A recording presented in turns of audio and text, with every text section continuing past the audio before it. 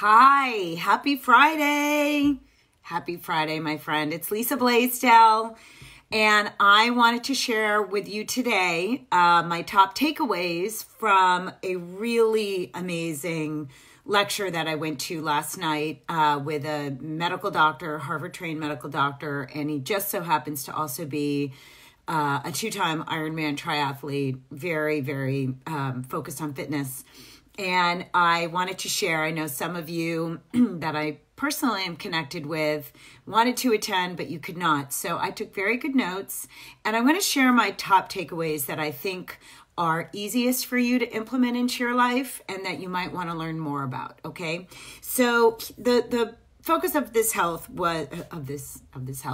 talk is around the power of nutrition. He really focused very significantly on nutrition. It is a huge blind spot in the medical community, and he admitted that as a med student going through med school, he received zero education around nutrition, which, you know, most medical doctors will tell you is the truth. So, and he's my age, so he went to med school probably, 30 years ago. Sorry, I'm very cold today. I'm cold. So yes, I live in California and I'm cold. So the first thing that he talked about around movement is that there is a new phenomenon happening, that sitting is the new smoking. I mean, he showed a slide that just was really profound. If you sit 4 or more hours consecutively every day, it is the equivalent of smoking a pack of cigarettes per day. That's the damage that you're doing to your body. So that is a very big deal for people who have sedentary jobs, sedentary lifestyles. So that is one simple thing that you can do to change, is to get up and move around a little bit more throughout your day. That was the first thing. There is a research study in the Journal of American, JMAC, those are the abbreviated words, that exercise has the most robust effect in a positive nature regarding breast cancer. So that is very significant. If you have someone that you love that is going through breast cancer, and I realize that going through chemotherapy and radiation treatment, you are very tired and weak, but exercise can have the greatest impact on their recovery and well-being. So that was really cool. However, he then focused really into nutrition and said, you cannot out-train a bad diet. You just can't. And if you're watching me and if you watch me on a regular basis, you know that that's true.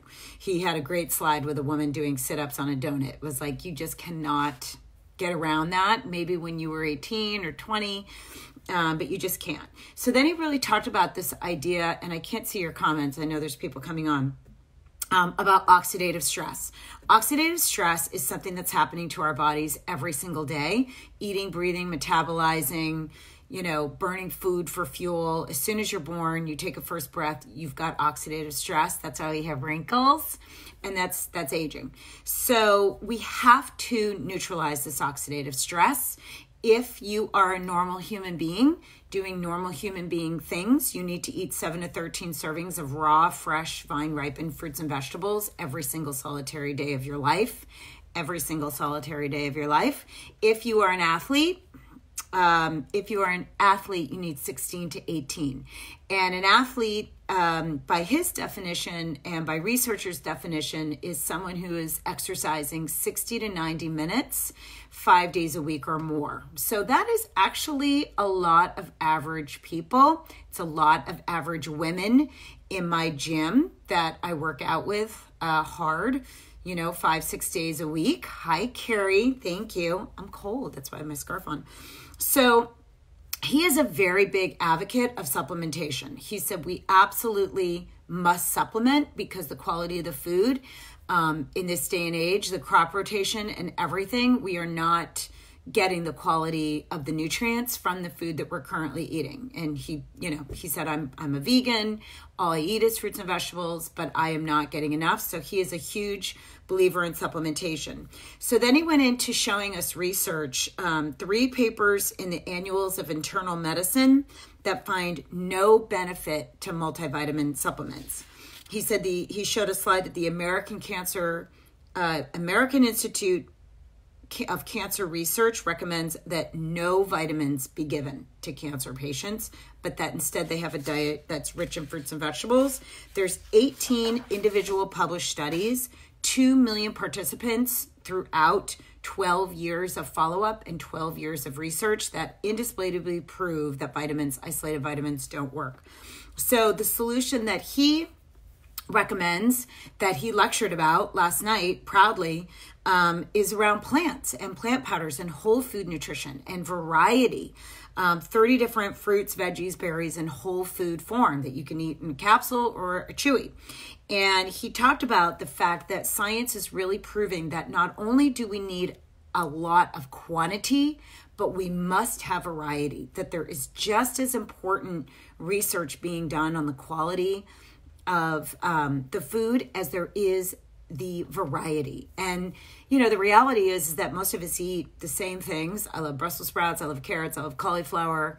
I have broccoli. I eat seasonally, but I don't eat beets every week. I don't eat parsley every week. I don't eat mangoes every week. I don't, so there's all of this conversation in the research community talking about the importance of variety. So he went behind the science of the plant powders that he recommends, that I recommend as well. He talked about the 40 different published studies that focus on things like inflammation, immune support, cardiovascular improvement. And then he told a couple stories, and I'll share with you a couple of these stories and drive it back to the research. And then if you want to get the videos on this research, you can certainly reach out to me. He also has a webinar that is about 20 minutes talking about the oxidative stress process. And a lot of the content that he had last night, he has in this webinar. So if you'd like that, feel free to reach out to me and I'll get that to you. But he talked about a woman that he treated that had plantar fasciitis. She suffered for a long time, years. And he showed a picture of all of the different medications and creams and lotions and potions that she was using to help cope with her plantar fasciitis. And that is a common condition that a lot of runners have. A lot of, people in general just get plagued with plantar fasciitis. It goes on and on and on. And at one point, she was on so many different medications, and he decided to take her on as a test project and had her blood work drawn and put her on these plant powders. And 6 months later, she had significantly improved her LDLs, reduced the triglycerides, and her inflammation markers, which it's a little tricky to read inflammation markers. It doesn't really make sense to me, but I can send you a video on inflammation markers.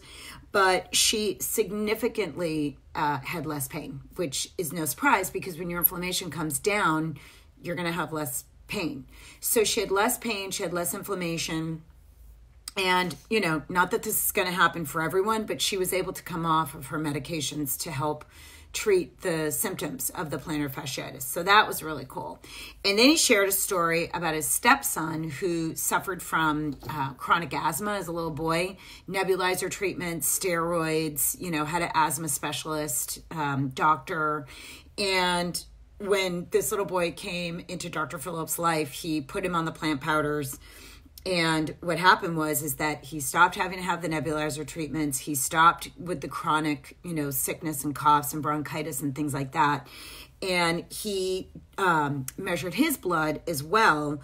And what he found was that there was an increase in the natural killer cells, which help strengthen your immune system, a reduction in what's called TN-alpha immunity. I don't know what that even means. And an increase in gamma T cells. So your T cells go up, the B cells go down, your immune system strengthens itself out. Isn't it boring? He graduated from West Point. He's an amazing kid. And then lastly, he talked about himself. Now, this was a killer. I wish that people could have seen this visual because this was amazing. So he's an Ironman. He had one race that he was really struggling with. He had another one that he had a huge improvement with. Incorporating all the things that he teaches about now. But so he's been using the plant powders, and I have more information about soy and cancer. If you want that, I'm not going to go into that on this live, but he talked a lot about soy and the new research that's come out on soy. And he told a story of how he was riding his bike, and he's a big, mountain bike guy, and he was out riding his bike and he got stuck, and there was a truck that cut him off, and he fell and he shattered his hip. So our hips look like this. This is the ball, this is the socket, and I know all about this because Sophie went through surgery for this. There's a name to this part. I don't remember it. This was shattered. Imagine your windshield just being completely shattered. So nothing was broken. He did not need surgery, which the doctors were just shocked about, but this was completely shattered. So when he was in treatment in the hospital, they told him you have at least 9, probably 12 months of recovery. And he was back on his bike, riding his bike in 3 months. And all he did was take the same amount of plant powders, 30 different fruits, veggies, berries. He also was using the plant-based omega, and he drank 1 complete soy-based shake, plant-based shake a week. So he had over 55 fruits, veggies, berries going through his bloodstream, and he healed in 3 months, and the doctors were shocked. And I have a video on wound healing as well, if you want that.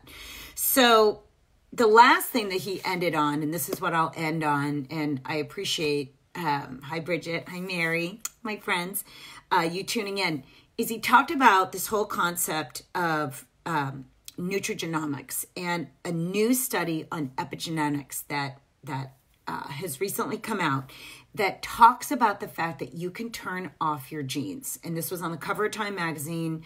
You know, maybe some of you that follow health, this is not new to you, but I think a lot of people still have the old belief system that if your great-grandmother had cancer, if your grandmother had cancer, if your mother had cancer, then you're going to get cancer.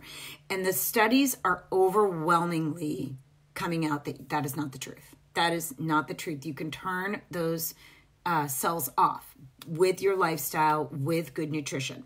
So that was something that he is really excited about and passionate about.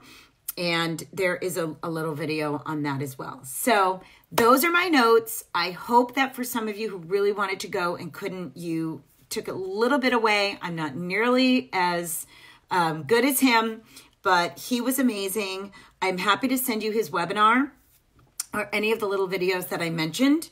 I don't know. Well, he is speaking tomorrow. Very specific content. If you're interested in that at all, let me know. I appreciate you so much. I hope you have a great rest of your Friday and have a great weekend. Bye.